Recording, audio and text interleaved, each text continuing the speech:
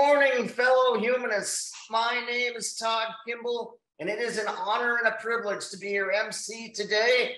I'll tell you that it is a dangerous Sunday to have me be the MC when the Mariners have won 13 games in a row, and my San Francisco Giants have had the 2 victories they have had. But I will keep my baseball and life commentary to a minimum, as we have a very exciting reader and speaker this morning. They are far more interesting than anything I will say. A reminder that humanism is a rational philosophy informed by science, inspired by art, and motivated by compassion. It advocates the extension of participatory democracy and the expansion of an open society standing for human rights and social justice. Our reader today often entertains us with philosophy and mathematics. I don't know what he has in store today, but I know it will be engaging. Please welcome our reader, Mr. Lawrence Beauregard. Good morning. I was going to say this morning's reading is about baseball, but you'd all know that I'm kidding if I said that. Actually, what I have to offer this morning is a sermon on secular morality. And I give this sermon with no Roman collar around my neck. Let's see what we think about this. The chief virtue of this reading is that it's extremely brief. So it's about morality. And morality is grounded in the fact of human suffering.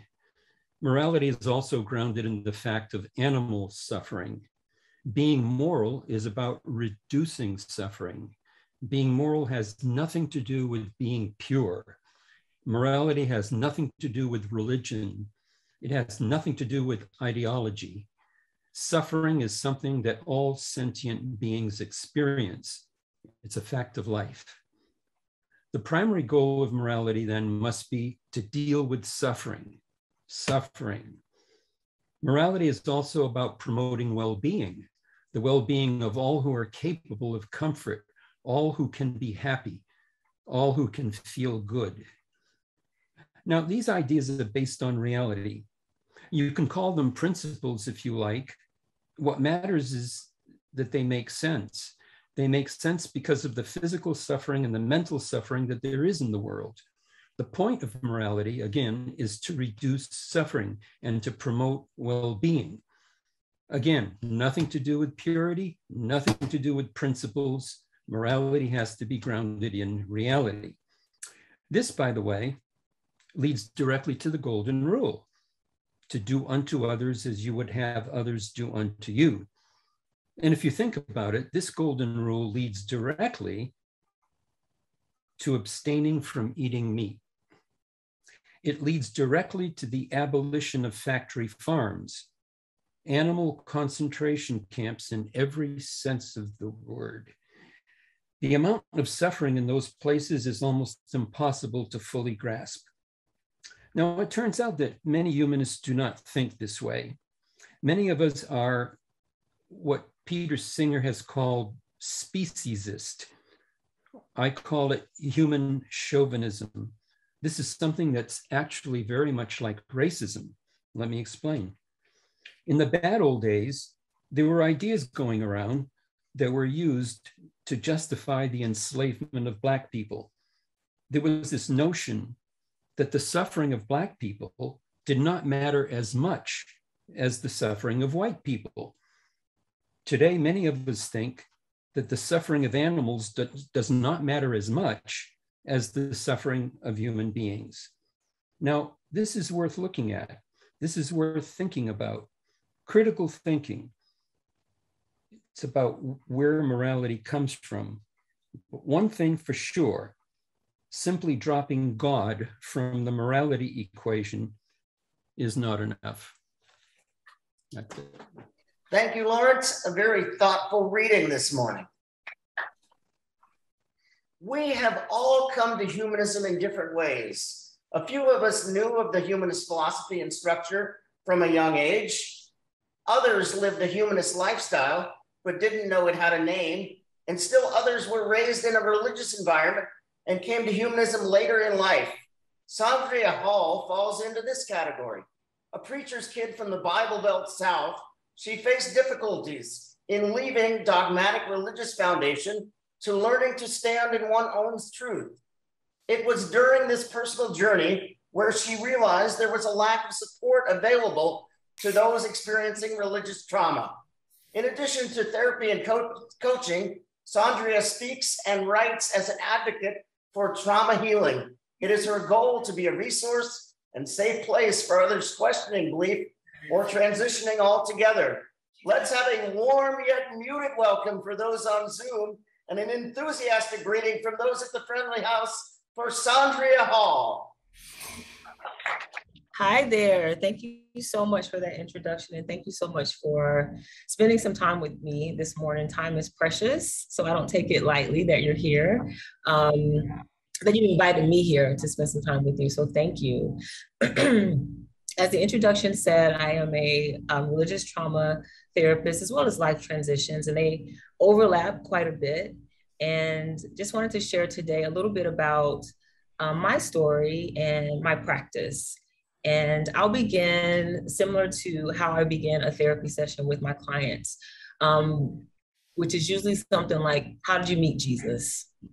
Because that was my brand of religion.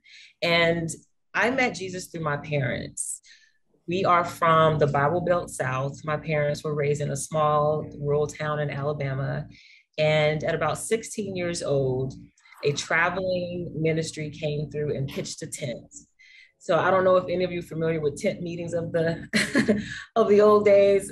They actually still happen, but a very charismatic husband and wife team showed up in my parents' hometown, pitched a tent, the sawdust floors, the makeshift stage, full band, amazing singing, just beautiful, courageous Black people. And this was a big deal because this was in the 60s. My parents came to know Jesus 1968. This was the same year that George Wallace won Alabama's presidential election by a landslide. So that gives you some indication of what was happening at that time. And for my parents,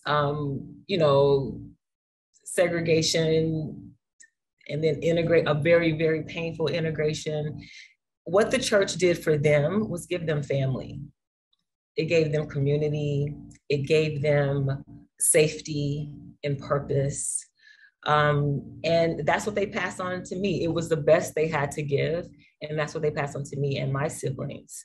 Now for me, I was 25 years old when I officially said yes to Jesus. And I was raised in this holy roller Pentecostal upbringing, but it wasn't until I was about 25 that I accepted Christ for myself. At this time, I had moved from Alabama to the Atlanta, Georgia area and joined this mega church, right? The huge dome-like congregations, thousands of people. And similar to my parents, where it answered a need for them, this megachurch answered a need for me. Growing up, my parents honed in on being a good person, being involved in the community. I remember people living with us as they were in transition with my parents. We helped people get on their feet. I saw them help people get jobs. Any teenagers, we made sure they finished, not me, but my parents made sure they finished high school. It was a lot of community work in that church. Now for me at 25, I had the community piece, but what I didn't have was how important is education, right? This, again, a charismatic husband and wife team that I was introduced to. They were educated, they were wealthy, they spoke with such courage and conviction. It just took, I always say I was groomed for the brand of religion that I walked into because I saw my parents do it. And here was a step, in my mind, a step up from what they had experienced. I was, indoctrinated very young. Everything was given to me about what I should believe in, what's important to me, what it means to be a woman, what it meant to be sexual, which was not much at all, honestly. What I should do with my money, the afterlife, everything that I was to value came through this religious indoctrination. And this new church, this mega church, plugged right in, took things to another level. What was special about this church to me is that the minister was a counselor by education. And we'll get into more about how that unfolded into the indoctrination, but that mix of religion and also how to help people change the way they think, it became very dangerous. But at that time, they were talking about things like, communication and marriage, right? Again, the value of higher education. These weren't things that we talked about when I was younger. Education was looked at as almost dangerous because it's going to make you think. And they just needed us to focus on the word of God. Anything outside of that was dangerous. That's how I was raised. So, my newfound 25-year-old religious brain kind of was in conflict with what my parents were raised into. They saw me going to places that they hadn't. We grew up with, no earrings. Women didn't wear makeup. You had to wear dresses, that sort of thing. This new church, it felt liberating to me, right? So why did I leave? If it felt liberating, if it took me to another level as far as education and confidence, why did I leave? Well, at the same time that it was answering a need, there were so many things intertwined that I missed. Here's one, for example. Community work was important. I was raised that way. We did community work in this large church too, but it was different. We would go into these communities, mostly low-income communities, and soul win. Anybody remember soul winning? Familiar with knocking on people's doors to tell them about Jesus? We would do that unasked. No one checked with these people ahead of time. We just interrupted their Saturday morning to tell them about Jesus. And I'm thinking through this logically and saying, first of all, we're in the South. We're in a Black community. These people know about Jesus. I'm not here to tell them anything new. That's kind of not everyone, but a large percentage of Black people in the South know about Jesus. That's just part of life. And that started to feel very arrogant to me. I'm all about community work, but why don't we kind of survey the area and say, hey, what do you need? Right? Or do you need jobs? Can we help with that? Do you need food? Do you need babysitters so you can go to work? Do we need to help car repairs? There were a lot of tangible things that I felt like our church, with all the resources we had, could be providing for this community. Not this arrogant, you got to know Jesus the way we say you should know Jesus. It was those sort of things that just kind of started to chip away at what this was about for me. Another thing that was really, really brought to question for me was my womanhood.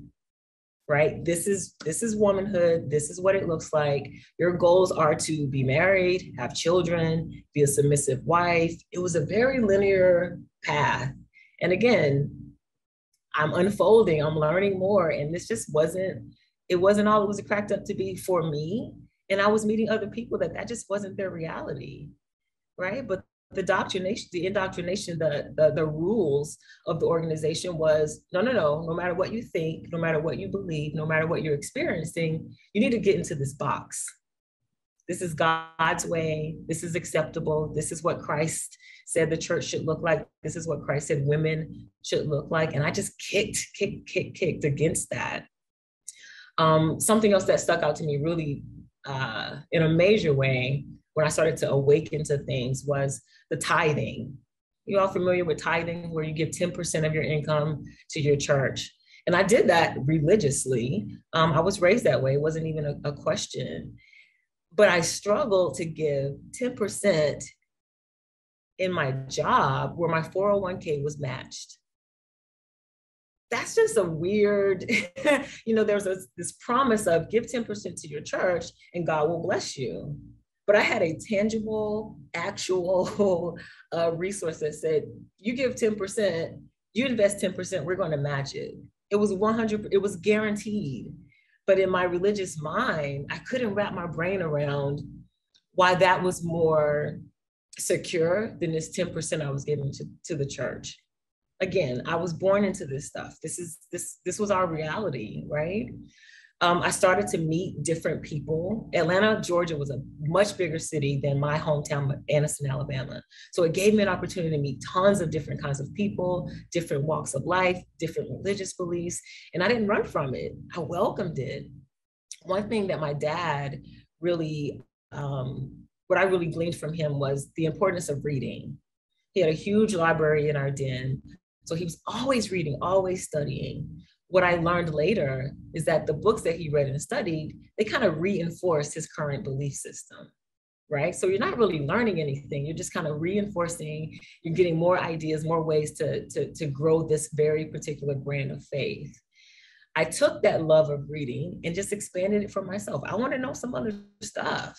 I studied religion in college. I studied psychology in college. And any book I could get my hands on about something else, I just started to just inhale it. And that just burst open in my heart.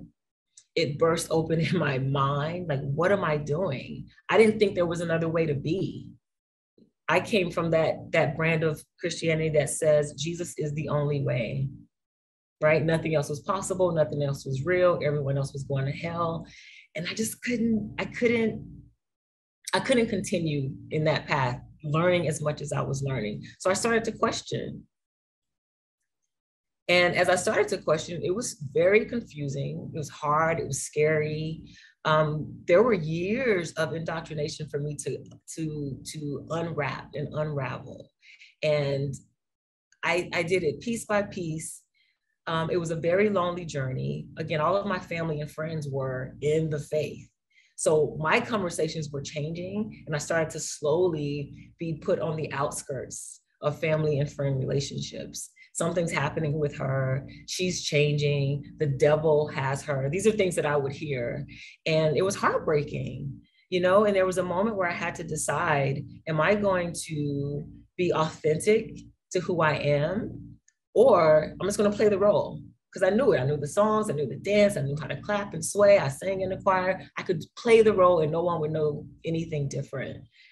But me wanting to be 100% as authentic as I could be, I knew I had to just let it go.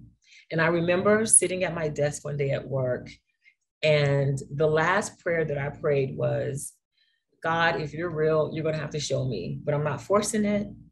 I'm not going to deny the thoughts that I'm having. I'm not going to deny my curiosity.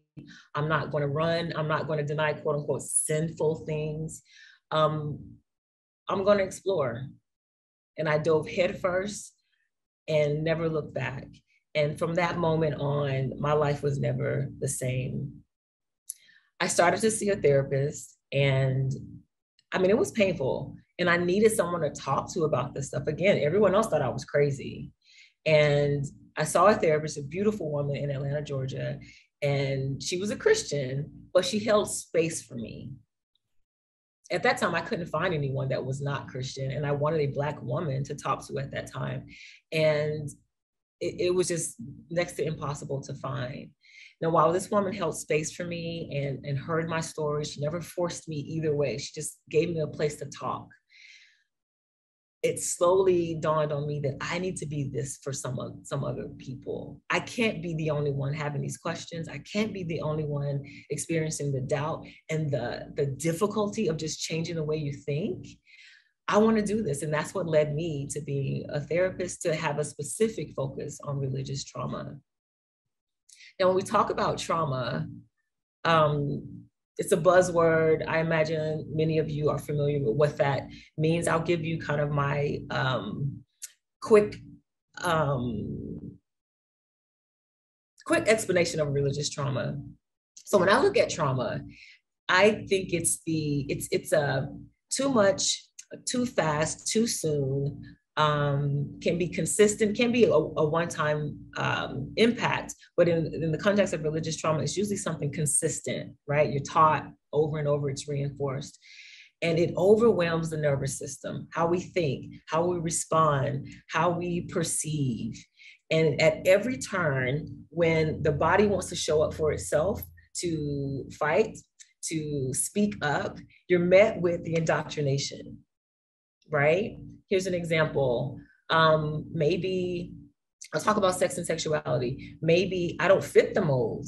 Maybe I'm a woman, but I'm attracted to women. Maybe I'm attracted to men and women. Maybe neither. I'm not even interested at all. But the teaching was, as a woman, you are to marry, you are to have children. This is the call, right?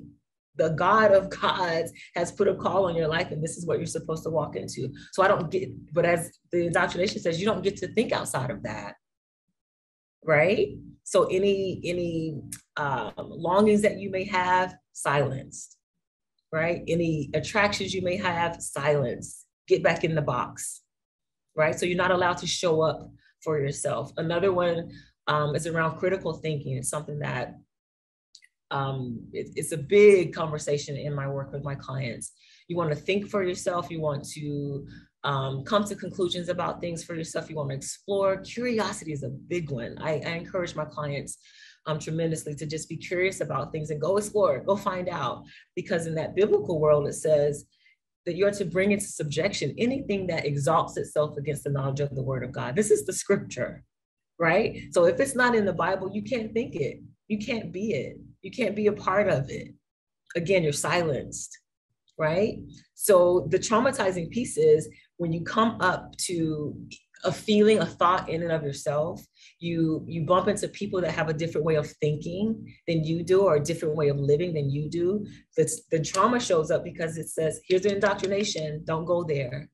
Don't be friends with these people, right? If anything, they're now a project for you to bring into the kingdom, right? Big gaps between how to connect with human beings on a real level, because trust me, everyone I met while I was in the faith was a project. Do you know Jesus? And how am I going to win you over? But how to connect to people, to show genuine interest and curiosity about what they love, what's important to them, what they care about, and how to support them in that. I didn't know how to do it. There were huge gaps in my development, and I see it in my clients. You know, with heavy religious indoctrinated groups, for example, the caregiver, right?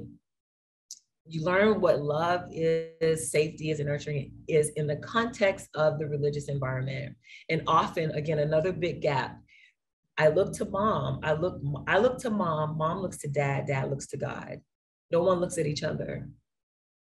Again, another big break in how we relate to each other. God never really answers. People say it. I've never heard the voice of God. I used to say I did, but I didn't.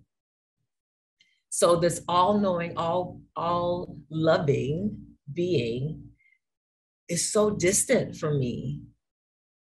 So how do I love another human being who sits right next to me? How do I love a partner that I'm sharing life with when I've been taught to look up? If there was an argument, I was married at one point in my Christian life. When I tell you the struggles that I had there, again, I didn't know how to connect. I didn't know how to have basic, I shouldn't say basic, thoughtful, meaningful, vulnerable conversations with my ex-husband. I didn't know how to do it. I would run and pray. God, change his heart. God, fix him, fix me, fix this. But that skill set that's needed to look at a human being and talk and to be open and to be vulnerable, to care about each other, huge gaps in my development in that space. Another one is around emotions. There's a scripture that talks about casting down fear. And what I've learned in my work as a therapist, as a trauma therapist, that fear is important. It's as important as happiness and joy, fear and pain, doubt. There's a wide, beautiful, vast human experience around emotions, and we get to experience them all. Right? We talk about the pursuit of happiness. I always say that we can kind of get ourselves in some sticky situations when we just focus on happiness alone. I think it's important to embrace that sometimes I feel happy, but sometimes I feel mad as hell. And that's just as important. It's just as real.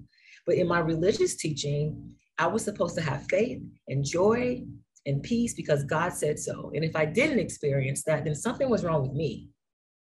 I wasn't believing enough. My faith wasn't where it needed to be. There was no room for me to have, again, the full gamut of the human experience, the human emotional experience. It stifled my emotions. It limited what I was able to experience, what I was able to acknowledge that another person would experience, because I was just as judgmental, right? You know, and the same parts of our brain that allows us to experience anger and terror are the same parts of our brain that allow us to experience joy and happiness.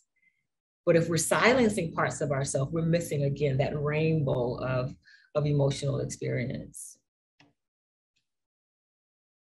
So in conclusion, I want to chat with you all today. I welcome some questions, but, you know, in my work with religious trauma clients, our focus is to have awareness on what's happening in our bodies, in our feelings, what we're thinking about, how to connect to these sensations, these emotions, these experiences. We stop pushing things away, right? We reframe language like sin. Like, what does that mean to you now? You know, what is sin? It doesn't exist in my life, but once upon a time, sin was a big deal, right? It meant heaven or hell for me. It meant all of eternity to me.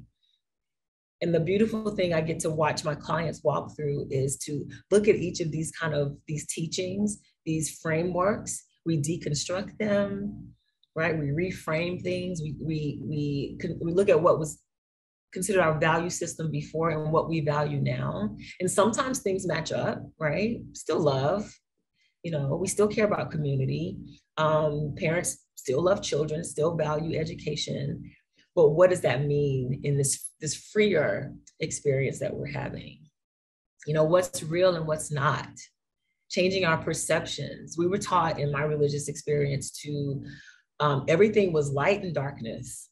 We're seeing it in our country now. There's a battle. If you listen to any of the evangelicals, and I do because it's research for me, so I stay, you know, I have a little ear in that area, but it's not really men and women fighting for freedoms and rights in the country. It's a battle in the heavens. It's good versus evil.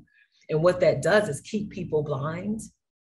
It keeps people very focused on very specific issues. But this work brings us to safety in the body, safety in the mind, safety to connect to others, safety to make room for other people's way of being, way of experiencing life. And a big part of healing is to embrace curiosity, to play, to have pleasure, to feel a full range of emotions. I saw a lot of beautiful things in my faith community growing up, and I saw harmful things. And I always say that I'm not anti-religion, but I'm anti-harm, because I experienced religion in multiple ways. I did experience the harmful pieces, but again, I can't throw out that piece that my parents talked to me about when they went from seeing, you know, the Black water fountains, the white water fountains, to standing in the hallway at the doctor's office while the white patrons sat comfortably waiting for the doctor to see them. And my Black family had to wait in the hallway to see if the doctor wanted to stay a little bit longer to see them. There were real life things happening that they could go to their church and feel seen and loved and safe and protected. The painful, the danger, the harmful thing was the silence that they experienced, right? So it's kind of this dual existence that's happened, and I make room for that. All of my clients, even if they are experiencing religious trauma, they don't necessarily stop believing. They just come to some form of religion, of faith, of ritual for them that makes them feel safe, that makes them feel good, that makes them feel connected. And I leave room for that. The last thing I want to do in my work is to be like, what I always say, I didn't trade one t-shirt for another, right? I didn't trade one jersey for the other team. I'm on team human being and helping people experience it in the most authentic and safe and joyous way that they can. Well, thank you. Thank you, Suandria. That was such a moving and enlightening presentation. You tell your story in such a beautiful way. Thank you for your presentation today. I try and alternate as best I can between the Zoom community and the in-person community. I'll go ahead and start with the first question while we wait for questions to come in. And as a person in a wheelchair, now I grew up in an area that wasn't particularly religious, the Bay Area, and my family wasn't religious, so it was unlikely that I was going to be religious. But as a child, the people that would interact with me, the religious people, I was like a magnet to them. And they would pray for me and interact in all kinds of strange ways. And so my question is, either in your Christian life or your coaching life, can you relate to this experience of people with disabilities? Do you hear similar stories like that? Absolutely. And like I mentioned briefly, Todd, it's people weren't people, they were projects, right? So we needed to heal and deliver. And, you know, it was never, let me see you, let me meet you where you are. How can I support you? Or just be seen. Hello, right? We're sharing this planet together. How are you? Have a great day. That was too simple. People were projects. And we were hell-bent on bringing Christ to people. We thought everyone needed to know.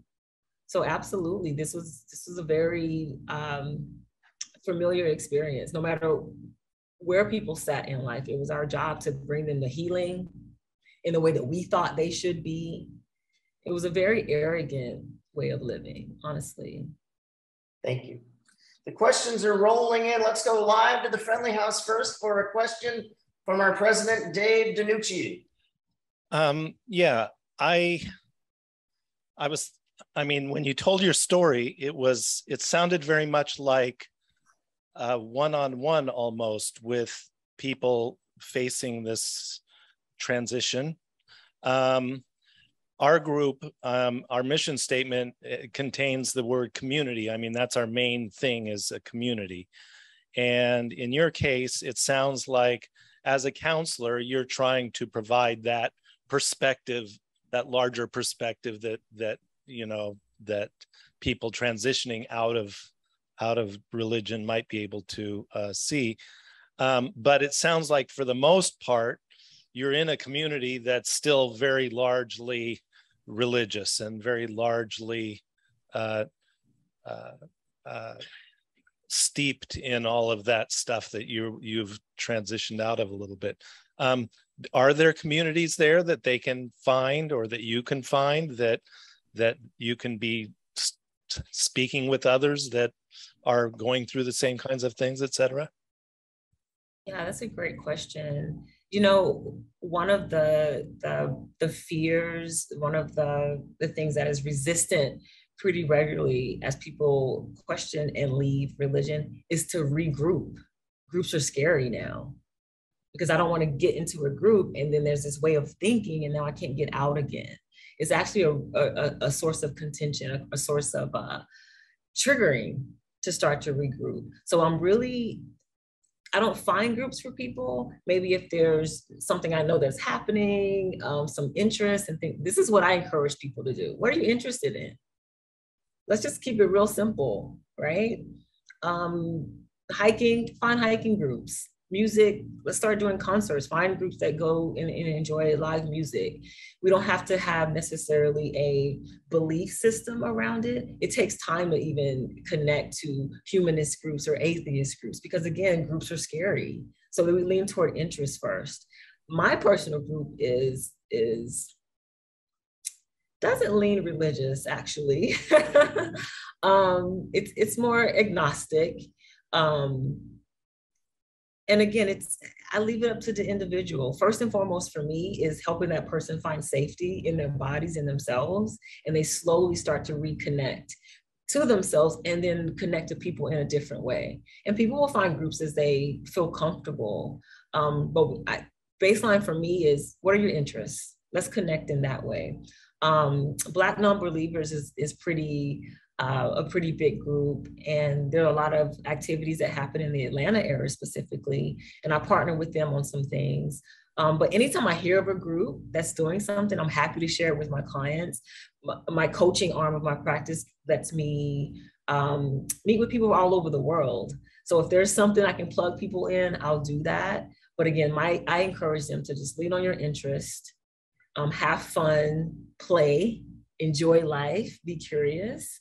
And as you want to, as you're ready to connect to larger groups, then do so. But it's a slow walk to regroup again. Let's go to our Zoom community. Suzanne is prominently displayed with her hand up. Suzanne, go ahead and unmute and ask your question. Yes, thank you. Thank you, Suandria. I hope I said your name right. I don't know if I did or not. But I wanted to express, I like the way that you were saying, and if I got this right, so that you don't really want to criticize religion, but you want to show or to point out the harm that religion brings. And because you know there's a lot of good people, and these are endeared members of your family. And I think that's a really important thing, is to how to separate, you know, because religion does a lot of bad, it's harm, it's really bad. And so how to, you know, not separate your life from that, from those people that are connected to it. And I like that approach. And I think that's kind of the way we have to live today, because there's people's ideologies we don't like either, and they're harmful. So I appreciate that slant that you gave. So do you have anything more to say about that? You know, when I first started my exodus from religion, I hated it. So this getting to not being anti-religion, but anti-harm, it's been a journey for me personally. All I saw was the harm. I felt like my life had been stolen. Like I spent so much time and energy and money in a way of thinking, and felt like I could be so much further along in my life. So there was a lot of anger. So I meet clients there, and they are in that very angry space. And again, it's up to the individual to land where they land. I don't tell people how they should think. But in my personal journey, I remember traveling. I was in Thailand and wanted to visit a temple because I'm interested in religion. And for me to walk into a church in my hometown felt enormously painful. For me to walk into a church, a temple in Thailand felt beautiful. And I thought it was just an amazing cultural experience. And what that said to me is, I'm going to have my clients, people questioning religion, leaving religion, we're going to have a very specific relationship with our brand of religion, the experience we had. So while I had this hate for the Christianity that I was brought up in, I had a respect for this level of religious expression in another country, another language, the art. It was just beautiful to me. And that was part of my healing, to say, okay, what's really happening here? Is it all bad? Or is there something that, again, brings people together? It unites around art and culture, you know, food and music. And again, I look at my parents, and I can't deny them the safety that they felt at such a painful time in the world, in America. There was something positive there. What's that saying? You can't throw the baby out with the bathwater. I mean, why would we do that? But it's looking at things logically, right? I feel like whenever we start to say all of something, we're getting into a sticky place. Let's stay in the Zoom community and go to Joyce with a question. You know, in our community, I think we often look at a healthy life as being completely free of religion, and we've rejected that, and so that's fine. But you've commented on people who maybe changed their framework but stayed within religion, and I'm wondering if you could give an example of how you changed the framework. Would it be similar to moving from a fundamentalist church to a progressive church, where the emphasis is on love and that sort of thing? You said it exactly, Joyce. That's a great example, where it's, what is this church or religion's focus, right? Is it the indoctrination? Is it the silencing? Is it you got to fit into this box to be loved and to be welcomed here? Versus, wait, there's room for me, and there's room for people, and we're trying to push our focus is love, and how we walk that love out looks different. And I've seen that happen for people and it works for them. Who am I to say what's healthy or not for them? Now, if even as they kind of make this shift, they're testing the waters, they're openly critiquing, right? They're experiencing it from a different perspective as well, right? And at any time they can leave. Yeah. Right? It's not heaven and hell. You have to do this, that feeling, that requirement, that kind of experience is gone. So they're doing it in a free way. Sometimes it's not necessarily religion. It may be a yoga practice. Mm-hmm. And that's why I mentioned rituals, right? These things may not be connected to a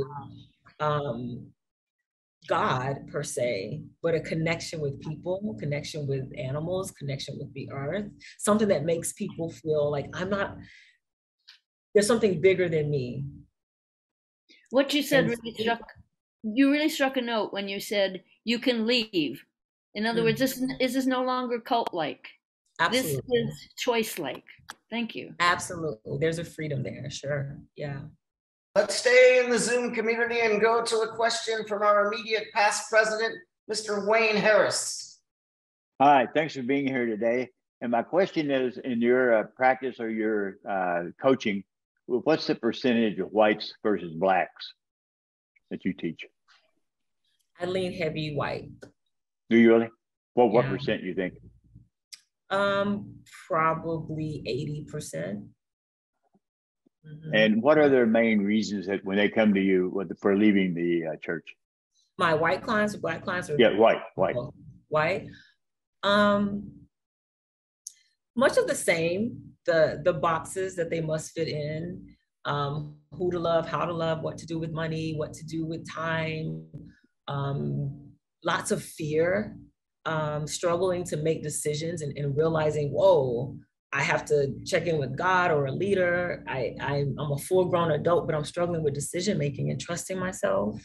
A lot of that. And I tell you, over the past, couple years here in our country, it's been a wave because people are sitting in churches saying, wait a minute, I didn't know we were supposed to be racist. I didn't know we were supposed to be elitist. That's not what I signed up for. And these things are kind of coming up in a new way, in a very out in front. And people are grappling with that and their hearts are breaking. A lot of them came to Jesus because they thought it was about love. And they're seeing that that's not really the case. They've been sold a bill of goods that isn't what it was cracked up to be. And what's the age range that you normally work with? It's pretty broad, but I think the heavy concentration is probably 30s, 40s.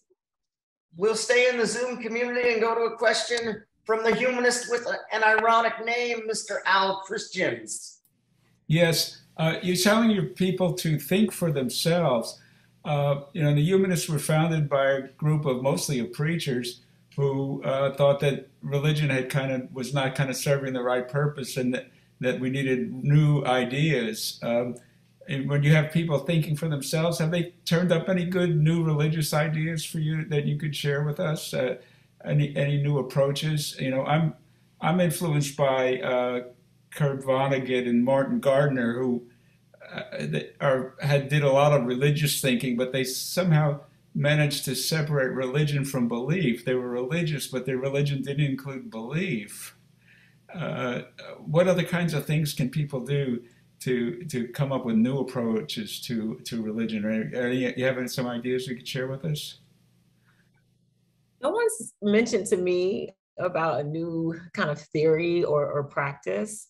Honestly, sometimes they go back even further to what was the foundation of this? What was the original intent? What comes to mind is the womanist movement. I don't know if y'all are familiar with that, but it's Black women theology approach, where they're looking at the Bible in a different way. They're highlighting stories that hadn't been highlighted before. They're finding themselves in these scriptures that make them feel empowered. So sometimes it's not a new book for them, but it's a new way of reading it. Sometimes you just look at for example, the book of Psalms, and people find peace and joy in that poetry. maybe they don't get into the heaven and hell and people are killing people. And, you kind of, with that freedom to think, that means I can choose from this book what I want and any other book and create what feels right for me for my life. We don't have to, unless you choose it, you don't have to throw away our books, right? A book is a book is a book. We just stopped giving it that power that it used to have. I'll read a question from our Zoom community from Preston Sue and Donna Shaver, sharing a screen there. And I think they're asking you, as well as maybe in your coaching and experience, if you leave the confines of a restrictive religion, do you get cut off from your family? I went through it myself. So my father, I'm a preacher's kid. My dad pastored, my uncles, my aunties, my brother, cousins, pastors, preachers, prophetess, listen, we run the gamut. And so I'm a bit of a black sheep in the family, right? And lots of distance was created when I started to talk about my newfound thinking and that I didn't believe anymore. I hid it for a long time because I needed to feel safe in myself. I knew I didn't feel safe with my family either because I knew they were going to tell me, you know how, I always say, the context that sends us back to our abusers are usually religion and family, right? The dirty uncle that touched the kids, but he still gets to sit at the table, right? And I felt like to talk to my family about the pain I was experiencing, the shifts I was experiencing, they were sending me back to the abuser. So I had to find safety for myself. And we probably both disconnected. As I felt safer, I wanted to spend more time with my family. I wanted to connect, I think, like I mentioned earlier, around basic things. I'm a mom now. I want to talk about my kid and, simple things, life things. But because I come from a religious family, everything's about the word, everything. And it was just impossible to be together with a lot of them. So there is a lot of distance. And I find people quite often creating chosen families, right? Sometimes people don't want to change. They don't want to make room for your new way of being. So we have to find other safe places. So unfortunately, it is a part of the experience for many. A question from our Zoom community from one of our newest members, Mr. John Tellia. First of all, loved your talk. So I'm a former Lutheran pastor. I was ordained in the Lutheran Church for 7 years. Over the last year, I have begun this crazy journey called humanism and loved it. And this week I got my approval for endorsement as a secular humanist hospice chaplain, which was awesome. And I'm the only secular hospice chaplain we have in our area.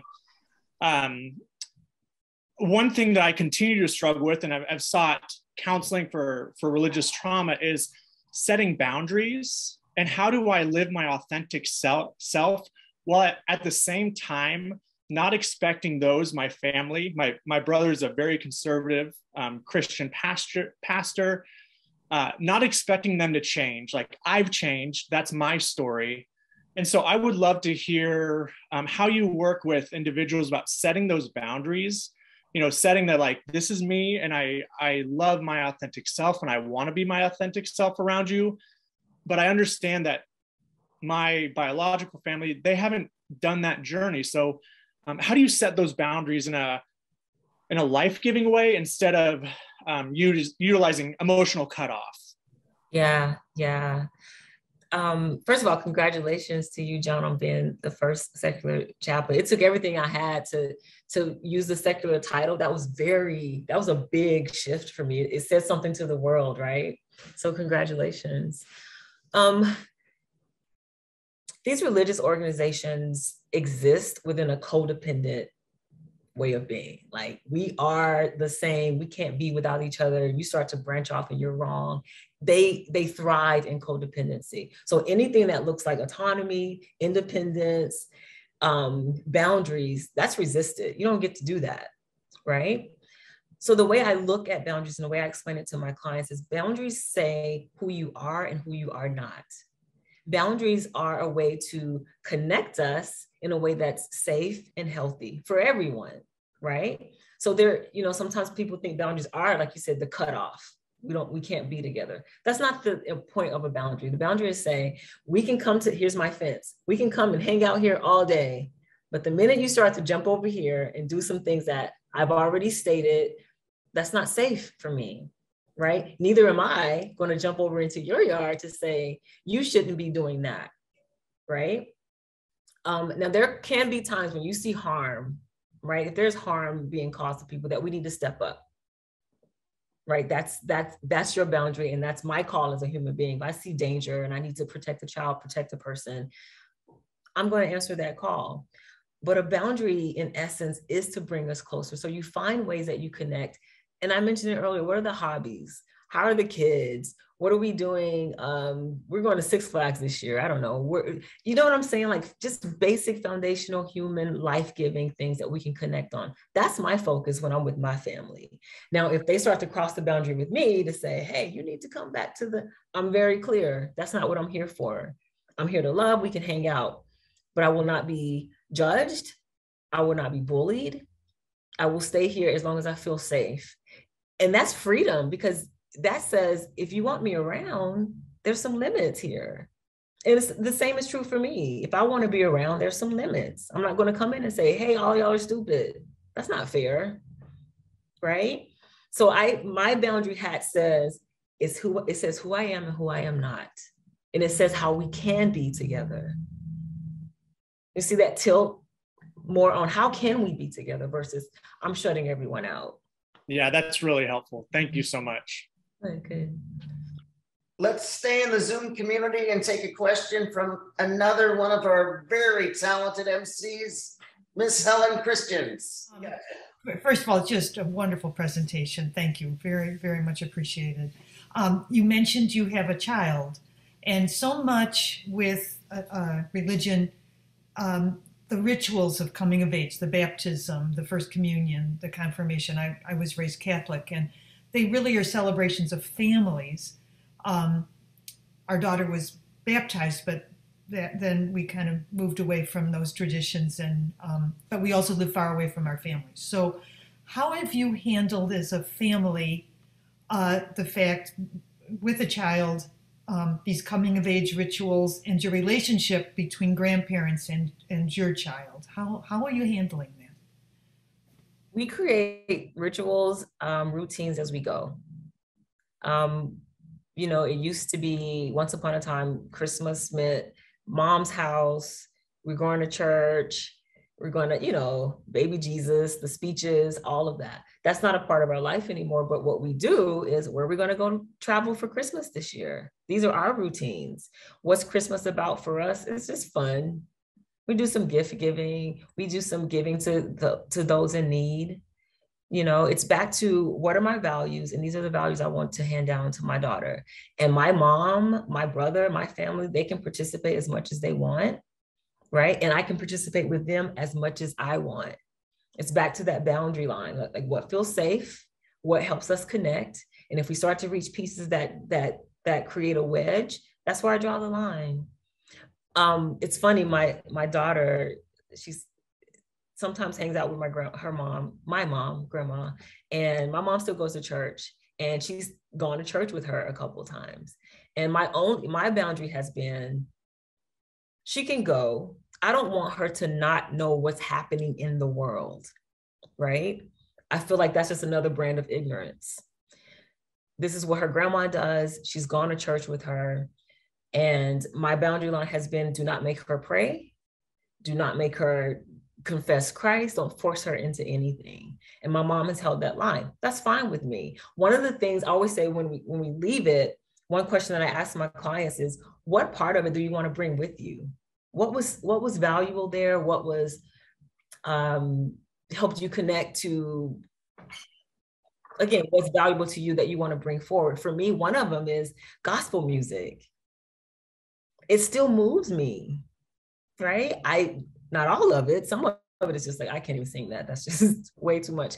But there's something there. And again, it's probably, not probably, I know it's from my African American heritage, and the music that came out of enslaved people who needed a way. And here's the thing, with trauma, part of the healing is letting the body feel, letting the body move. So the dancing and the singing, there's something healing in that beyond God and spirituality.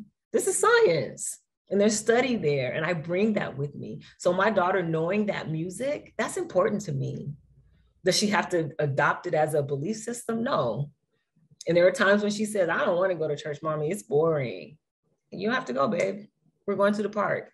I try not to make it just this big monster of a thing. It's just a way that people are choosing to live. And you can choose any way to live that you want. Before she chooses anything, I want her to have information and experience. You touched on this a little bit in your presentation, but I'd like to hear more. There are a few examples of progressive religious leaders like William Barber and a few others, but in general, religion seems to be more limiting and rules-based, and it's becoming more and more Republicans are associated with fanatical religion and Democrats are the free thinkers. And so what role do you think, or how do we deal with this religious disconnect, or is this a off-base question on my part? I think it's a valid question. I don't have an answer for where people stand politically. I see that shift, right? Not even a shift. I see that coming to light, what has been at work for a very long time. I read a book recently called White Evangelicalism by Athena Butler. Fascinating book. And I mean, she walks the line from America, chattel slavery to now, and what has been in play at work for so long. I think education is a big piece, right? We lean into our faith as religious people, lean into the faith, and that's so important. And we're missing, like I said in my own story, I was so focused on the safety that community provided for me that I missed what was being woven in, right? The limiting, the whitewashing, there were so many things that were damaging to me as a woman, as a Black woman. And I had to come to terms with that. And that's hard for people to do, right? There's so much love there, but there's some really dark, dangerous things happening there. So I'm a proponent of education, right? Outside of your religious books, you have to read, you have to educate yourself. Let's go to the friendly house for a question from our very talented camera person, Mr. Mike Brochet. Well, speaking is not exactly one of my talents, but now, in my observation, a lot of hardcore fundamentalist religions and also communist regimes and other secular totalitarian regimes have something in common, is that they all have their followers focus on the bright, shining ideal, or as I call it, BSI. But anyway, do you have any connection with people, with therapists or counselors who handle other religions like Islam or Jehovah's Witnesses, things like that? Mm-hmm. Our community is not that large, right? It's a very still kind of a niche area, because you have to acknowledge that there is harm in religion to even connect the trauma to it, right? I think what we see more often is kind of what we saw happening in Utah and in Texas with those religious groups. I think everyone kind of agrees, oh, that's a cult, right? But here we are in America, and it's almost 90-something% of people that believe in God. So it's such a fine line for people to even say that there's harm there. So the group is still small as far as clinicians are concerned, but there's a Religious Trauma Institute, great resource of therapists and counselors there. And yeah, I have Jewish colleagues, I have folks that have left Islam. It's a growing community, so absolutely. Christianity was just my brand, but yeah, there's resources for various types of experiences. Yeah, from my own past experience, I'm an ex-Catholic myself, and I just let that faith rot away from me. I think that what I did as a young, or the beginning of my adulthood when I left religion, is I started paying attention to how my own behavior affects other people. And I was becoming a better person in my own conduct. And then as I gained more confidence in myself and who I am, I decided to shop around for what I would join. And here I am in it right now, the Humanists of Greater Portland. I, you know, if this resonates with you, I remember having to be right. Part of my teaching was, you have the word, you have, all knowing because of God, you have to be right. And there was such humility in saying, no, I'm not. I don't know these things. I don't know these people. And again, I allowed curiosity to show up first. Hi, how are you? What's important to you? And sitting with that, allowing another perspective, another point of view to be present in the room, right? Just shut up. You don't know everything, Oh, yeah. Yeah, I found a lot more freedom just not knowing that I don't know everything. Yes, absolutely. Yeah. We can probably talk for hours, but I better get down. I think so. Joyce had a request in chat that I will answer. And Suandria, if I get it wrong, go ahead and jump in there. But she asked for the author again of Right Evangelicalism. And I believe you said Athena Butler? Yep. Athena Butler. Okay. And then Joyce had a question that she typed in all capital letters with her name. She's very excited about this question. Go ahead, Joyce. All right. I think you mentioned that you have perhaps not joined a humanist group, but had experience with humanists.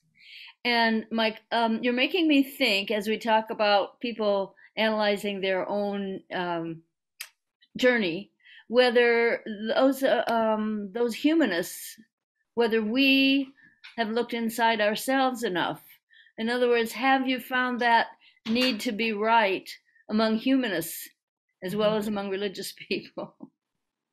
I think, this experience is ever evolving. I think there's always opportunity for us to take a look at what we're thinking and believing in. Are we pushing anyone out or leaving anyone out? Is there something that we're hinged on so dogmatically that could still be causing harm or exclusion? There's always opportunity for that. For me too, right? Always an opportunity. Let's go to the friendly house for another question from Dave Danucci. Sometimes humanism is tightly coupled to critical thinking and stuff like that. So there's a whole other branch of not only, how are we helping you to find another community or like yourself in this new mindset or whatever, but new tools to kind of look at the world, et cetera. One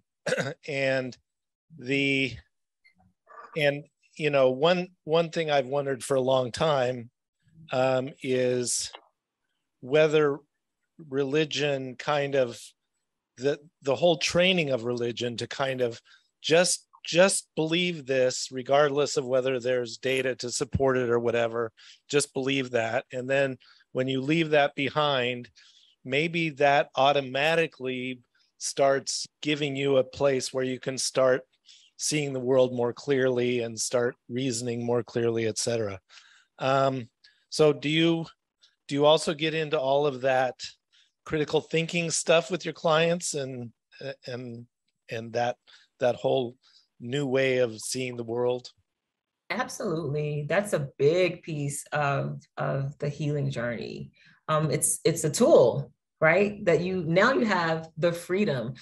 Sometimes I always say, who gives you permission? Who are you waiting on to say this is okay for you or not okay for you? And just that piece in and of itself is a pause for my clients to say, oh, wait a minute.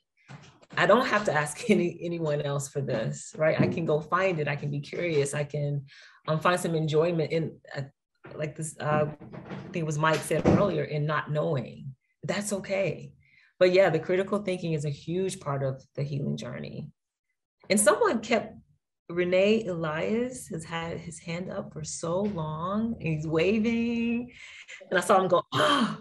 You're pretty, you're smart, you're brave, and you're open to the world at large in spite of the madness out there against the Black people as a people. My comment is this: as somebody raised an Orthodox Jew, I'm Sephardic Jew, and who loved, like you said, you loved the singing, the gospel singing. And I missed, in an Orthodox temple, it's a men's club.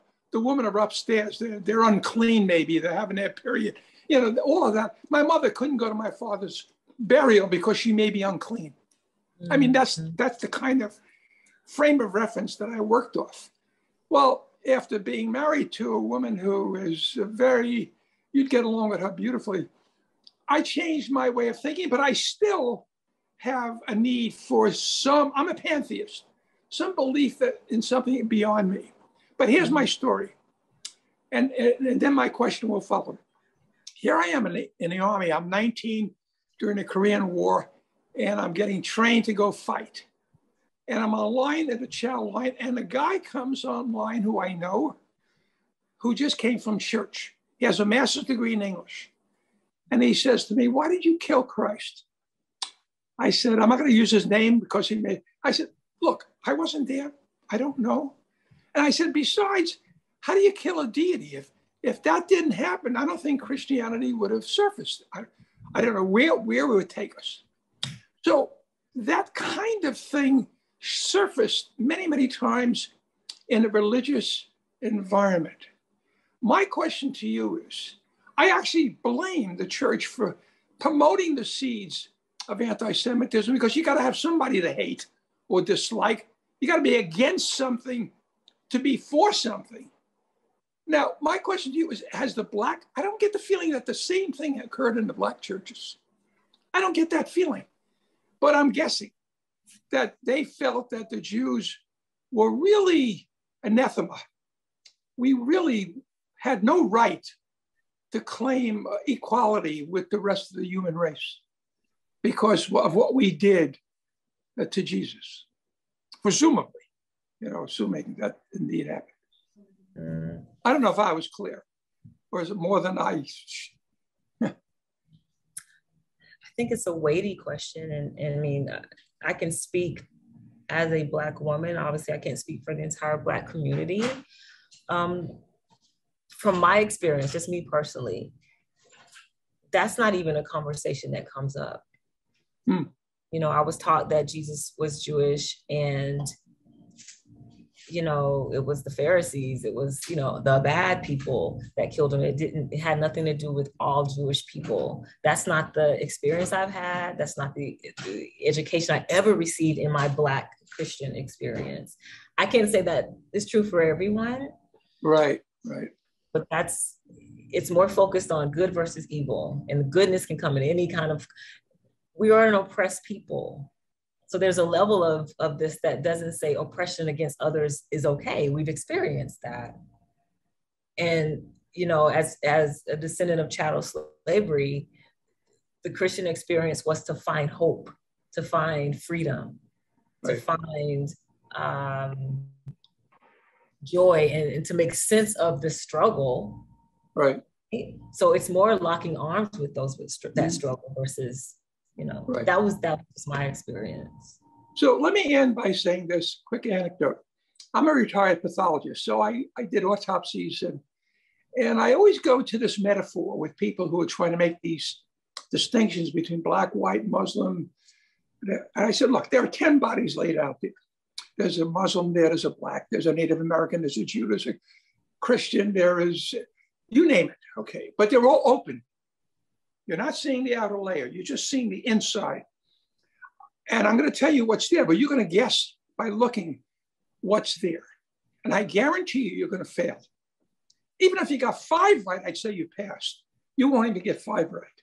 Why? No difference. You'll take that guy's kidney if he's pink, if you need that kidney and it matches. You'll take that person's heart in this day and age if it matches, because it's going to keep you going. Where do we make the jump from the reality of biology and science and a complete disbelief in science and medicine to saying that we're promoting evil ideas? Is that out of the box thinking that you are referring to? I think it's a portion of it, but I think what's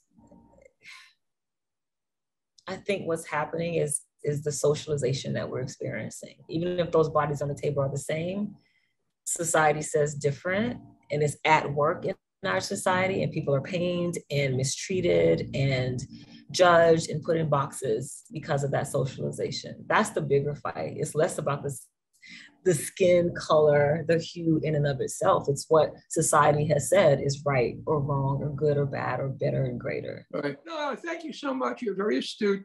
Keep up the good work. Feel good that you're making the world a better place in your own little niche. And let's hope things will get better.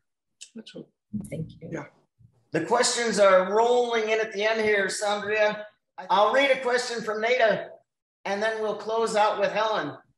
Nada writes, I'm curious about why you think there are more whites seeking your help, and also are there different challenges for whites, blacks, and others? It's back to my parents' experience, and go further back than that. When you have a people that were,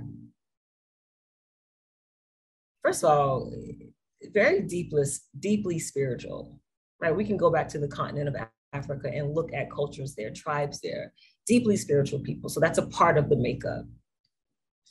Add to that what's happened in America, the history of chattel slavery. And again, what makes us feel safe?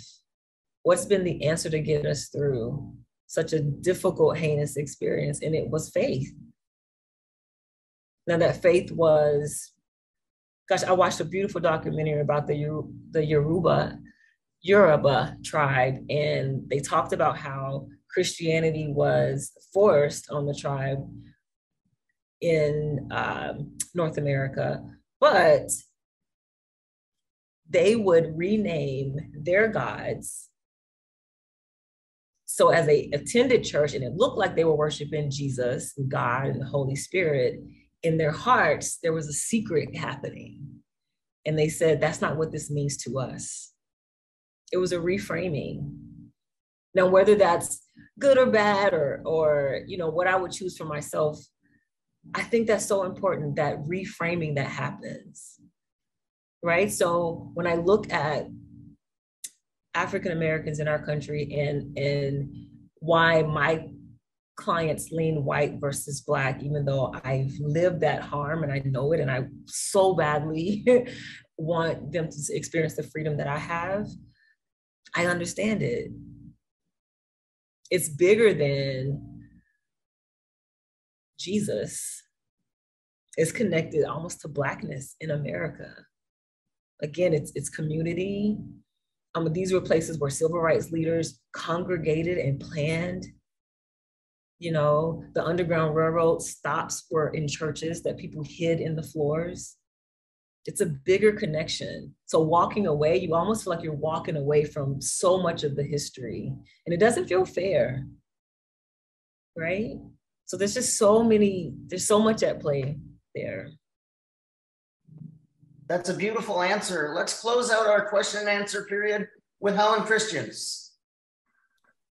It's this question comes from Joyce's comment about humanism, and one of the slogans of, I think it's almost their mission statement, which I find very troubling, is good without God. And I find that, I'll be honest, I find it offensive because we're so much more, humanists are so much more. And it's like giving power over to say, I'm good without God, and it crosses that line that you're talking about, that boundary, where you're pushing it in someone's face instead of giving them a chance to learn more about us. Do you have a thought about that? And I please feel free to say, no, I don't.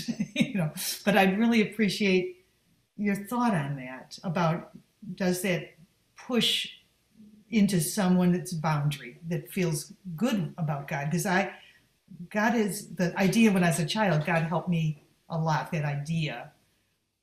That resonates with me for sure. Yeah. I don't know what the answer is, but there is something there. I forget the author. Someone here probably knows, but the author was talking about God and what that meant, and went back to God being a group of letters, each having a sound. We gave meaning to it. That could mean anything. You know, it's back to my Black experience with God, my American experience with God, the experience I'm having now as I travel and experience quote unquote God in other cultures. It's just so much bigger than my single experience. And I think we have room there to explore. I don't know what the answer is. I don't know what the change should be. But it resonates with me that, Yeah. And that I'm against the supernatural idea that if I pray, it'll fix things. Right. Or the lack of freedom. Yeah. Right. As a medical person, God's prayers were answered. Well, yeah, the cancer was cured, but it took a surgeon and an oncologist and a support system. And so, but that whole idea of just negative, there's some power in this, the good. There's, like you said, there's some goodness in religion, and that should be, I feel it should be respected. The goodness that can be found there. Thank you for a wonderful presentation. You really knocked it out of the ballpark. Well, so much. Thank you for having me. This is a wonderful conversation. I appreciate it so much. Suandria, this was an incredible hour and a half that you spent with us, and I will remember this presentation for a long time. Thank you so much for your time and your insight today. Thank you, Todd. Appreciate you all.